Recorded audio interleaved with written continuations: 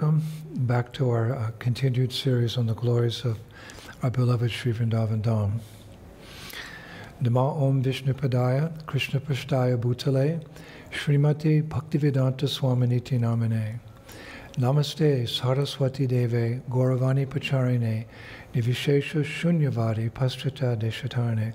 All glories to Srila Prabhupada, the revealer of Sri Vrindavan Dham. So we have been giving our Vrindavan lecture series for a little over a year and a half now. We've tried to be consistent with 2 lectures a week. And why the consistency? That's explained very nice in Srimad Bhagavatam, the king of scriptures, Granthara Srimad Bhagavatam, in a verse that's well known to most speakers on the Bhagavatam. It's a Srimad Bhagavatam 1:2-18. Nastaparyeshu abhadreshu nityam bhagavata sevaya bhagavati uttama shloke bhaktir bhavati naistiki.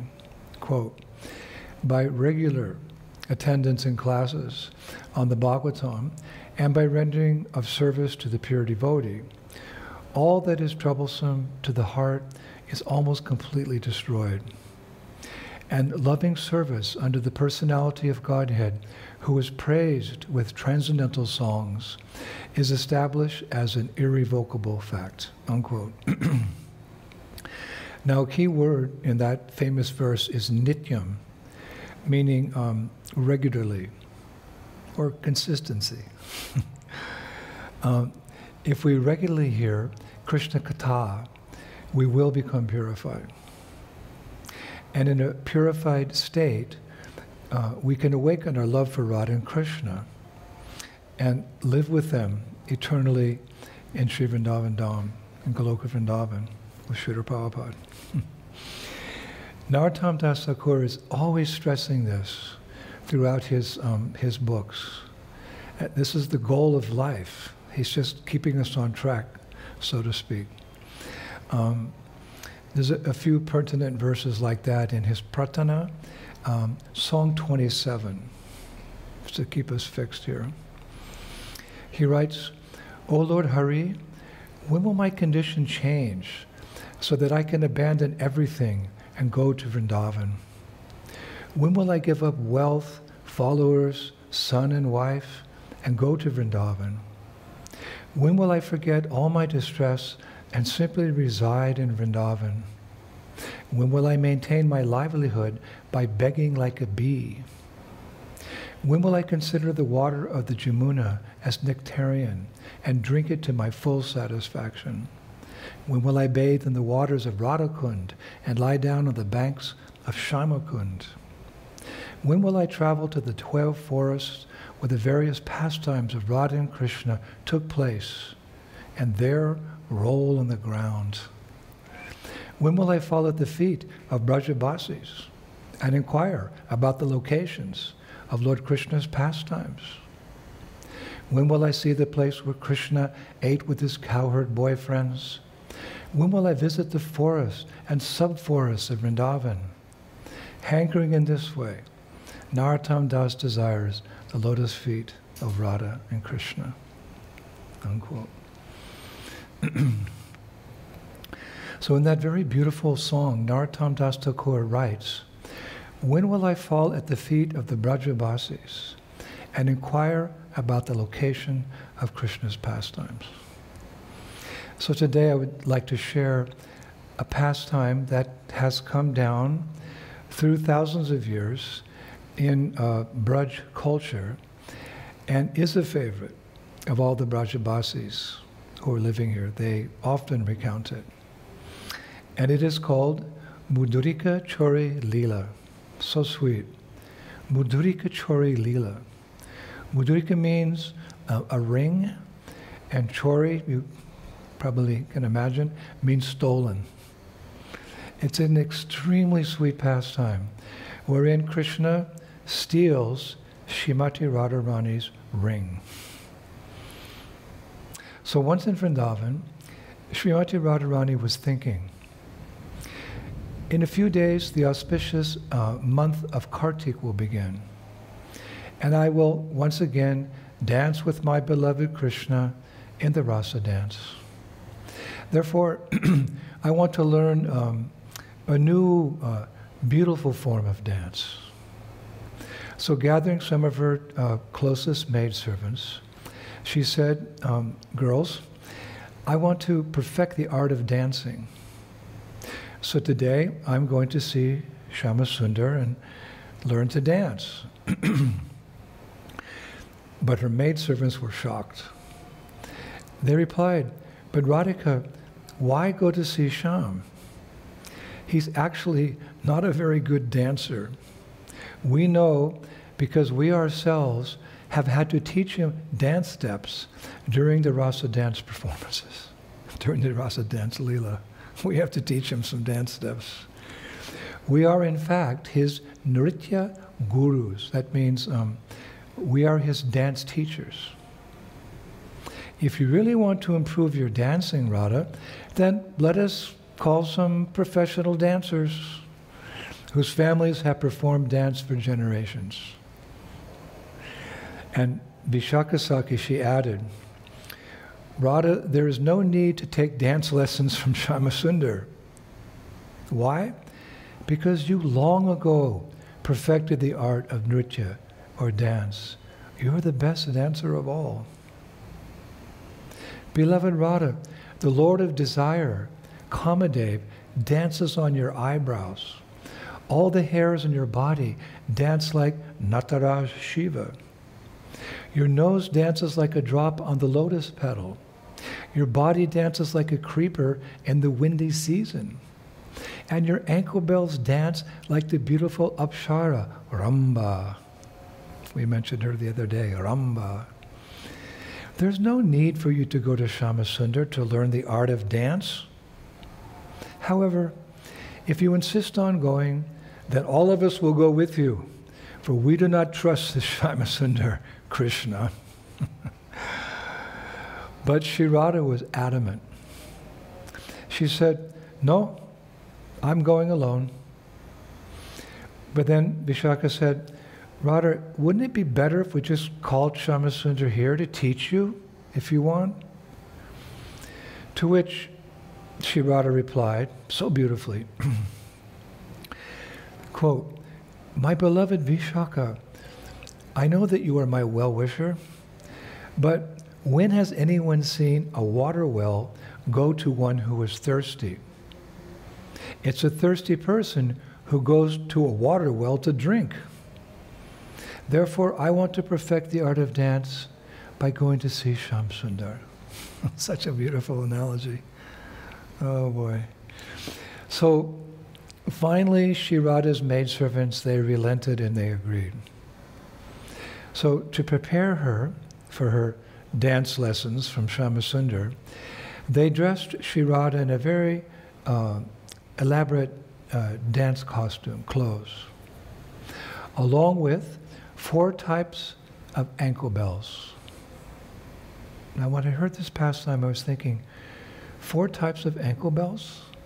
And I did some research in the Institute, and I found that Shri Radha's famous for these 4 types of ankle bells that she wears during her dancing. The first type is called Nupura, which means that those ankle bells, they make the sounds of kartals. The second type is called Kadula, and those ankle bells make the sounds of groups of swans. And the third type of ankle bells are called Bichuya, Bichuya, and they make the sounds of flocks of cuckoo birds. Remember we heard about cuckoo couples the other day? So these ankle bells, they make the sound of flocks of cuckoo birds. And the fourth type is called Gunguru, Gunguru. And these ankle bells, they make a sound like Saraswati's Veena. So those are the 4 types of ankle bells. Now you know. So then, in preparation, her maidservants dressed her in appropriate ornaments, shringar. And that we'll discuss a little later on, those ornaments. There's something special. And finally, as per her desire, Sri Radha went down alone to the Jamuna River, where she found her beloved Krishna standing on the banks of the Jamuna with folded hands. And what was he doing? Singing Radharani's glories. So there they spent time together, telling stories and joking and laughing, until finally Krishna said, Sri Radha, let us dance now. In fact, I will teach you some beautiful new steps that you can use in our next rasa dance in Kartik. So needless to say, Radharani was overjoyed with Krishna's invitation, because that's really why she had come to see him.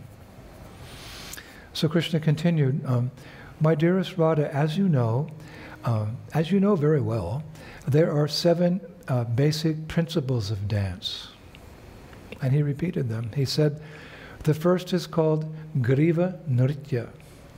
It involves dancing with neck movements.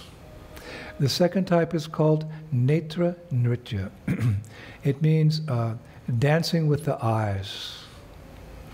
The third type of dancing is called Madhura Nritya. It means dancing with expressions. And the fourth type is Mudra Nritya, which means employing hand gestures in the dancing. And the fifth type of dance is called Pada Nritya. It means dancing with the feet. And the sixth type is called Katin Nritya. It means dancing with the waist. And the seventh and last type is called Sarvan Nritya, dancing with the whole body. So Krishna spoke like that. And besides this, Shyamasundar continued, there are 3 beats and 7 notes. So now, my dear Radha, I will show you the finer methods to employ these 7 forms of dance. You just watch me. So, as the Brajabasis tell it, as Krishna began, very artistic dance moves, Sri Radha was just totally absorbed in watching him dance in this way. She watched him very carefully. So after a while, Krishna stopped and he said, now you try.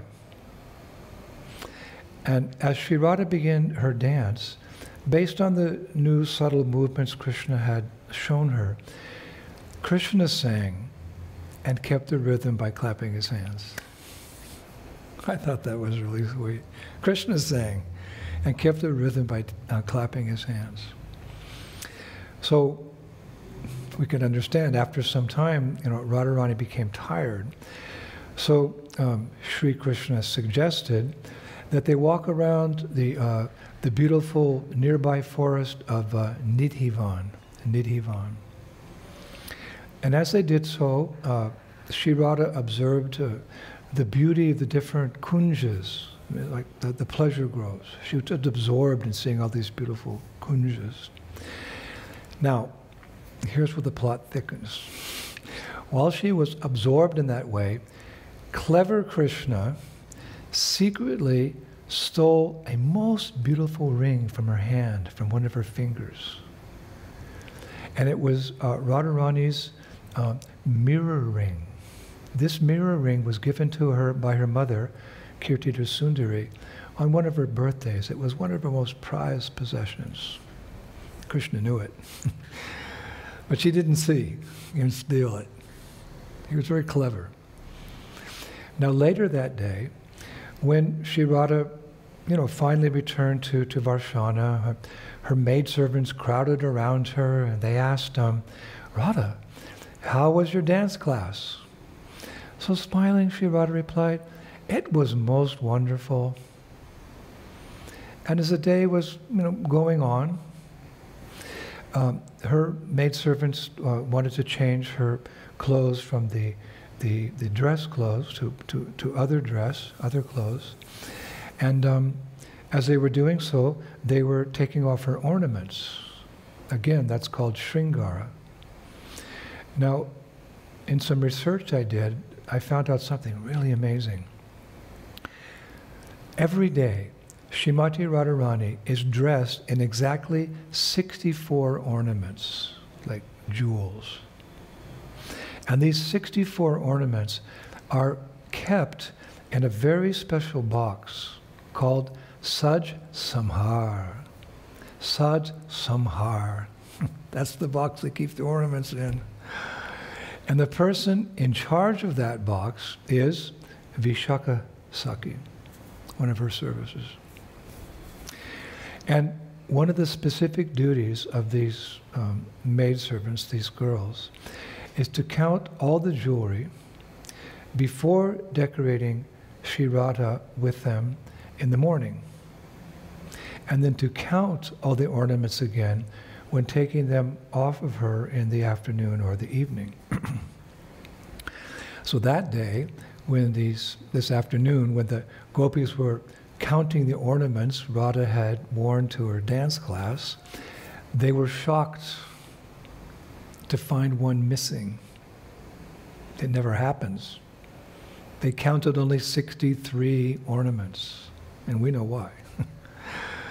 So counting again, they discovered that Radharani's mirror ring was missing. So Visakha Sakhi quickly understood that the thief could have only been Krishna. So she said to Sri Radha, Radha, Shamsundar has stolen your ring. But Sri Radha would have nothing to do with it. She didn't believe that. She said, no, Visakha, Krishna would never even think of stealing any of my jewelry. And to that, Visakha said, and it's so wonderful, quote, O most innocent Radha, you do not know him. We know him. He's the biggest thief in the world. He can steal the beryllium from the eyes of a person who walks just next to him. What to speak about a ring? He's the master of thieves. Just see, he's stolen our butter, our clothes, our hearts, the sins of his devotees, and now the ring of the daughter of the king Vrishabhanu. You. Believe me, Radha, I am your royal advisor. I know him very well. So at that point, Visakha just stormed out of Sri Radha's room and went to find Krishna in Vrindavan. And knowing his daily routine at this, late afternoon, she found him herding his cows at nearby Govardhan Hill with his friends. And her anger had not subsided even the slightest. And approaching Krishna in a fury, she stood before him and she commanded, Krishna, give me back Sri Radha's ring. So Krishna, he said, how can I possibly know what you're talking about? I am an innocent 7-year-old boy. What do I know about young girls' rings? Is it a finger ring, a toe ring, an ear ring, a nose ring? So Visakha said, I caught you. You're saying you don't know anything about girls' rings, but you mentioned 4 specific rings, you scoundrel. So you come with me. You can state your innocence before Sri Radha's friends, and let's see what they decide. Now, Krishna was happy with that order. Smiling, he said, okay, let's go. So later, when Visakha and Krishna arrived at a chosen rendezvous near Varshana, Radharani's friends immediately surrounded Krishna, and they began, searching through his clothes, through his garments for the missing ring. And finally, after some time, one gopi found that ring, the mirror ring, in his waistcloth. And she took it and she held it up. She said, girls, I found the ring. This Krishna is a thief. So Krishna was caught, to use a modern term, red-handed. And he had no excuse to defend himself, and he stood embarrassed amongst all the gopis. So at that moment, Lalita spoke up. And she said, "Just see, Shri Radha, he did steal your ring. Now, you must punish him." So Radha agreed. She said, "You are right, Lalita, and the biggest punishment for an unkind lover is not to talk to them. So I will never talk to Krishna again. Never again will I talk to Krishna." So Visakha liked that. She stepped forward and she proclaimed, because many Brajabasis had gathered because of this commotion. She said, "Dear residents of Vrindavan, this case is over now. Radha will not speak to Krishna ever again." And then Visakha, she turned to Krishna and she pointed towards Govardhan Hill. She told Krishna, "You leave now, you go back from where you came from." And Krishna left, embarrassed. So a little later, Visakha said to Radha, "Shri Radha, this is a good time for you to take revenge on Krishna. Let's make a plan to steal from him as he stole from you." To steal from him as he stole from you. But Shri Radha replied, it's so sweet, "Visakha, I don't know how to steal. I don't know how to steal." So Visakha, all these Sakhis are very protective of Shri Radha. She said, "Then Radha, I will teach you how to steal." So Visakha taught Radharani the art of stealing from her lover for the purpose of enhancing loving pastimes. Wow. Not like stealing in this world. Visakha taught Radharani the art of stealing from her lover for the purpose of enhancing loving pastimes.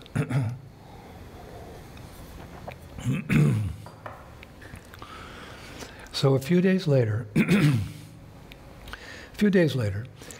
Krishna was falling asleep alongside his very close friend Madhu Mangala in the Vrindavan forest, again somewhere near Govardhan Hill, after their noon lunch. You know, the cowherd boys, they always take a nap after their noon lunch. And as Madhu Mangal began dozing off, he saw that Krishna was already in a very deep sleep. Krishna had gone to sleep before him. So he thought, well, if Krishna wakes up before me, he may run off to the herd of cows and I'll miss all the fun. So he did something really funny. Madhu Mangal laid down next to Krishna and tied one of his legs to one of Krishna's legs.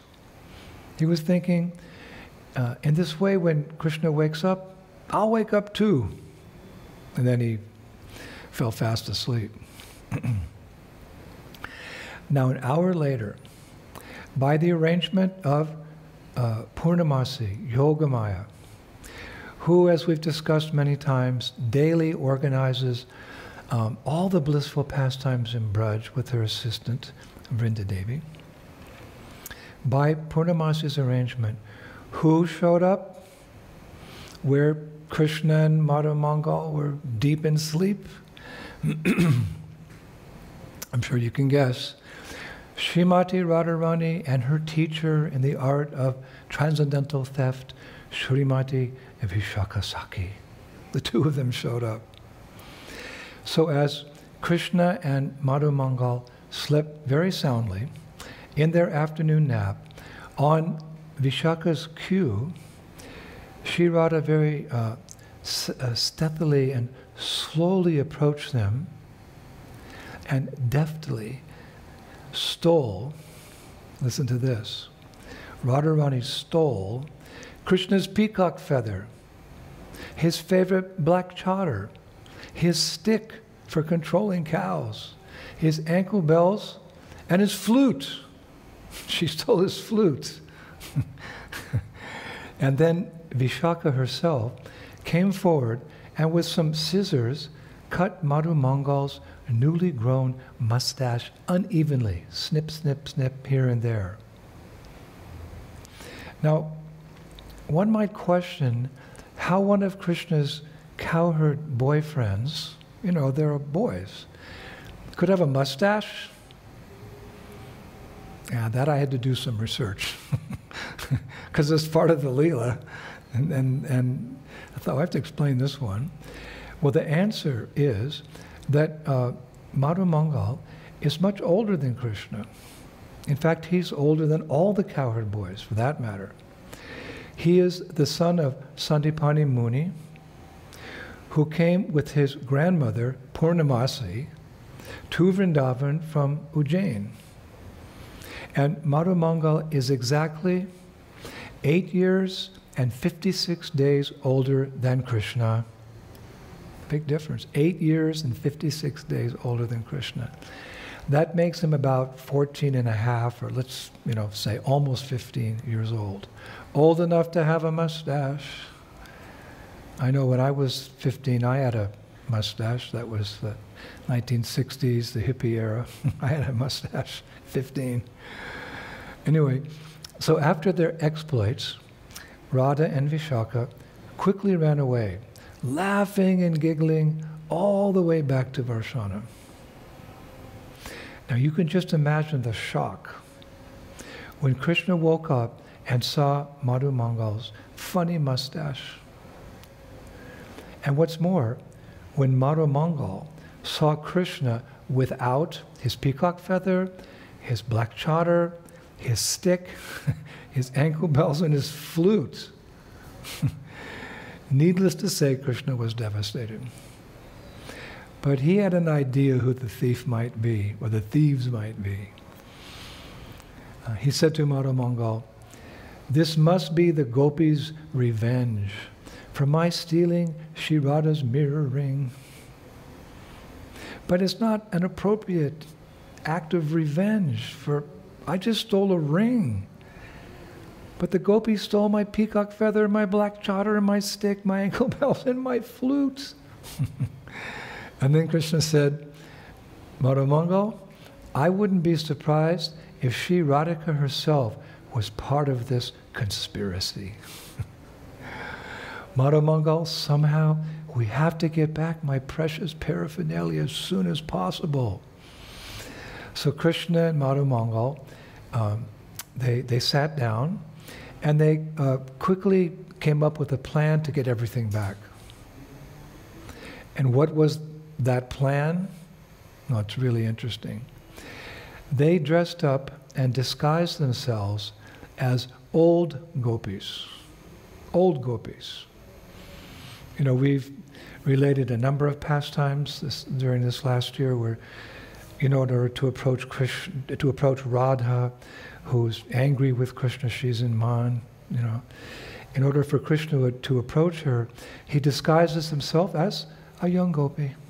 And then he has access to come and ask for forgiveness. So lots of, new gopi pastimes. Krishna is as a fresh, beautiful gopi. Here, Krishna and Madhu Mangal, they disguise themselves as old gopis. And the Brajbasis say they hobbled their way all the way to Varshana, where they sat crying for hours outside of King Vrishabhanu's palace, where Radha lives. Now Krishna, disguised as an old gopi, was wailing, was crying very loudly. "Oh Shyam Sundar, where are you? Oh Shyam Sundar, where are you? I'm feeling so much separation from you." So eventually Shri Radha heard these old gopis' cries, and she's sometimes described as the tender-hearted counterpart of Krishna.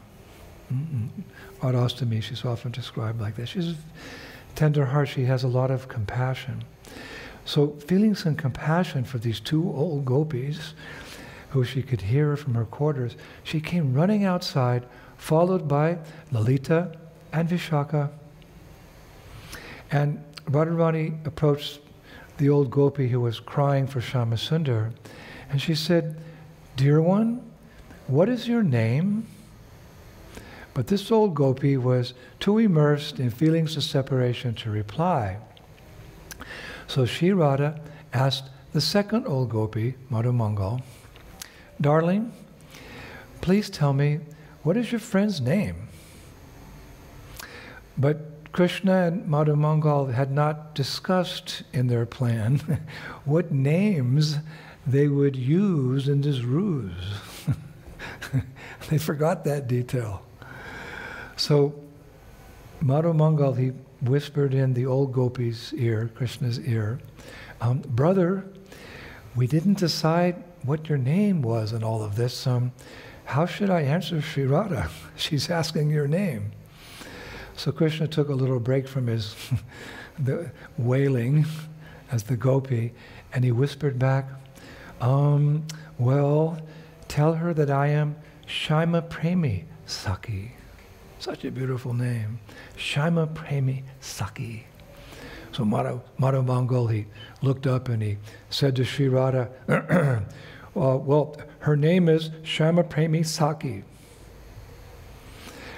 So then Sri Radha, who herself was feeling so much distress, for these two old ladies, turned to Visakha and said, "My dear Visakha, what should we do to pacify these two old gopis?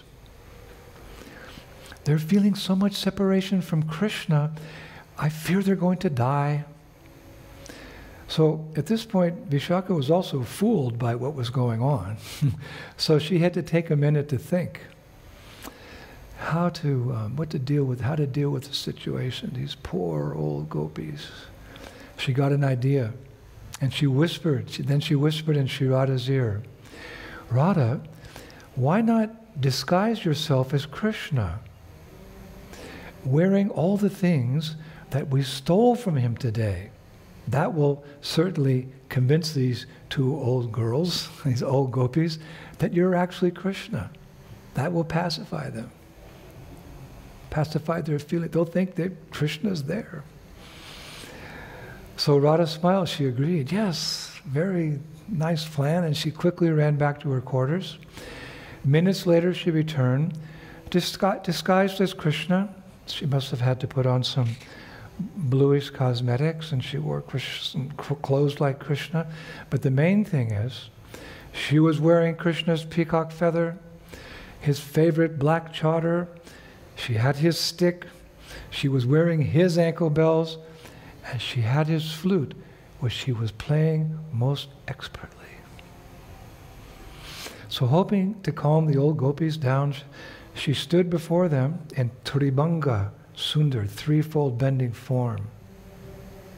And she said to the gopis, "Dear ones, I, Shri Krishna, have come." So moments later, as Radha stood there with all of Krishna's stolen apparel, Krishna jumped up. He threw off his disguise as Shaima Premi Sakhi, the old gopi. And the Brajabasis say, in the wink of an eye, he grabbed back all his paraphernalia from Sri Radha. He grabbed everything back in the wink of an eye. Now when this happened, everyone present, meaning, Radharani and Lalita and Visakha and all the other Sakhis and the gopis and many cowherd boys had come because there was a big commotion. Everyone burst out laughing and applauded Krishna's tricky ways. Everyone present burst out laughing and applauded Krishna's tricky ways. So nice. This is another one of those playful pastimes, Kali. Everyone enjoyed what Krishna did, how he tricked everybody and got his paraphernalia back. And yeah. But there's one more thing. Only Madhumangal wasn't laughing. Because when he took off his disguise, everyone could see his funny clipped mustache. So Madhu Mangal started crying in embarrassment. And taking pity on him, Visakha waved her hand, and Madhu Mangal's young, full mustache appeared again. And then she very kindly gave him a boon. Smiling, she said, Madhu Mangal, you will never lose your mustache. Don't worry. And even if someone in the future tries to cut it, they will not be able to do so. Even you will not be able to cut your mustache. Hare Krishna. So this beautiful pastime, again it's called Mundrika Chori Lila, the pastime of the stolen ring. Shri Brajabhumi, Shri Vrindavan Dham ki, Vrindavaneshwari, Shri Mati Radharani ki, Shri Krishna Bhagavan ki, Hare Krishna. So I hope that this pastime has watered your Bhaktilata Bij, your seed of devotion in your heart for Krishna, and it's grown a few inches. So let us conclude today in much the same way that we started today, with some prayers by Narottam Das Thakur and his Prarthana, meant to increase our desire to come to Braj and live in Vrindavan forever, serving Srila Prabhupada in his service to the divine couple, in his service to Krishna Balaram, in his service to all the different residents in Vrindavan, whomever he may be. We will go there and we will serve Prabhupada in his service. We are servants of the servants of the servants of the servants. That will be most relishable. So Narottam's always encouraging us, don't forget Braj, remember Braj, go back home, back to Godhead. Vrindavan Dham ki jai. So let him speak to us. Song 29 of Prarthana. He writes, O Lord Hari, when will I reside in Vrindavan and behold the beauty of the divine couple, Radha and Krishna? When will I give up the happiness of sleeping on a luxurious bed? And when will I smear my body with the dust of Braj? When will I give up enjoying the 6 palatable foodstuffs? And when will I beg Madhukari like a bee in Braj to maintain my body? When will I wander from forest to forest doing parikrama? And tired, when will I take rest on the banks of the Jamuna? I will cool myself down beneath the shade of Vamsivat and sit in the kunjas with other Vaishnavas. Narottam Das says, when will that day come that I actually give up everything and go to Vrindavan? Please allow us to follow you, Srila Narottam Das Thakur. We also want to be in Vrindavan. That's our goal. Prabhu, thank you so much. This was a very nectarian pastime, and I will study some more and come up with some more pastimes to encourage you on the path back home, back to Godhead.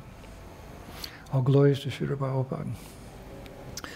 Shri Shri Gaur Nitai ki, Shri Shri Krishna Balaram ki, Shri Shri Radha Shama Sundar ki, Vrindavaneshwari Srimati Radharani ki, Shri Shri Gaur Nitai ki, Shri Mayapur Dham ki, Shri Krishna Sankirtan Yagya ki, and Shri Prabhupada ki. Thank you so much. We'll see you soon. Very well.